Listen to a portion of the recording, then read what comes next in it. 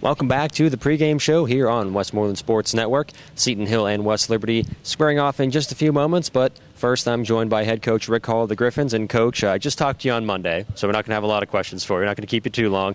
But first of all, I know it's hard to critique a straight set win like you guys had on Monday. If you could, what did you see in that Monday game that you'd like to fix for today's game? Well, in a nutshell, probably I would like to have a few less mental mistakes. The mental mistakes are what lead to the demise of the team. Okay, if we're letting balls drop that shouldn't drop, they're between two kids, that's a problem. We picked it up in the second and third sets. I don't believe we were challenged as much as we wanted to be, and sometimes the kids will not play to their level, and that really, we all know that as a team. We know we need to address that as a team. With Monday's win, it was your third 5-game win streak of the season. Haven't gotten to 6 yet so far this season. What do you do against West Liberty? What have you seen from West Liberty to make sure that you get that 6th straight win tonight? Well, West Lib is a pretty good team.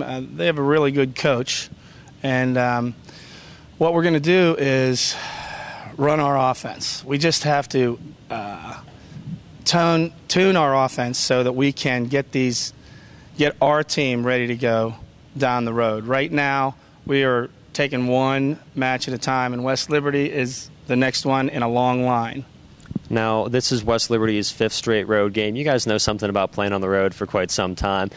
With that in mind, what kind of weaknesses would you see from a team who hasn't played at home for a while? Well, those bus rides are not real easy. It's not easy to get off the bus and play.